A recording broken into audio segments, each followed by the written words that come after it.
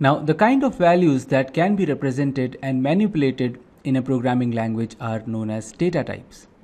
And one of the most fundamental characteristics of a programming language is the set of types it supports. Data types like strings, numbers, characters, etc. Types in JavaScript may be divided into two categories: primitive types and object types. Primitive types include numbers, strings of text, and Boolean types representing true or false values. Apart from primitive data types, everything else in JavaScript is an object in some way. Even functions in JavaScript can be considered to be objects.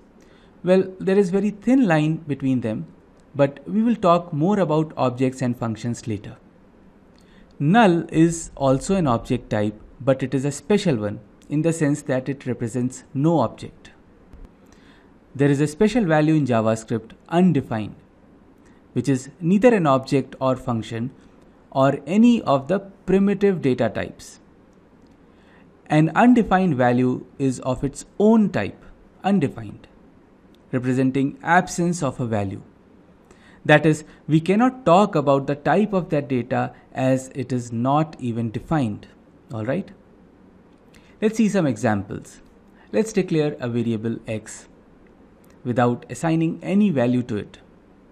Now, variable declaration itself is an expression which evaluates to undefined. In REPL style, the console prints out the value of the expression each time we hit enter. So this undefined is the value of the expression evaluated by JavaScript. For example, if we just type 5 and hit enter, although we have not printed anything, the JavaScript console reads the expression entered, evaluates it, which is just 5, and prints it out. Now, if we print the value of x, we see that it prints undefined, which means that x has not been assigned any value as of now. So undefined represents absence of any value. Now let's declare another variable named y and assign null to it. As you can see, this variable declaration expression itself evaluates to undefined, which is what is printed here. If we print the value of y, it shows null.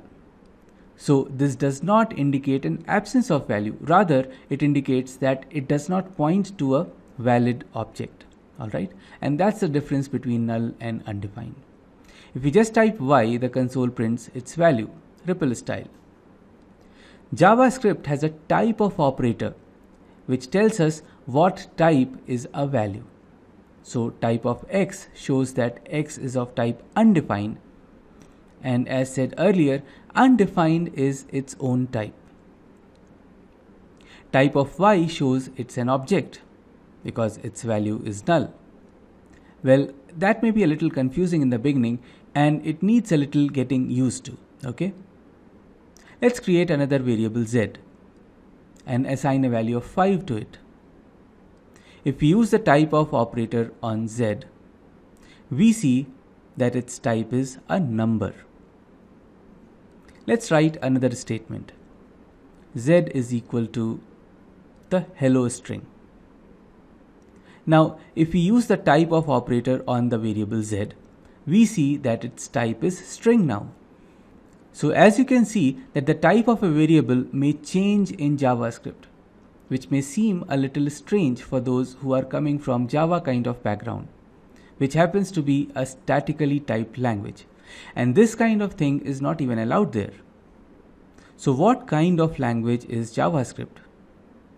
Let's see that next.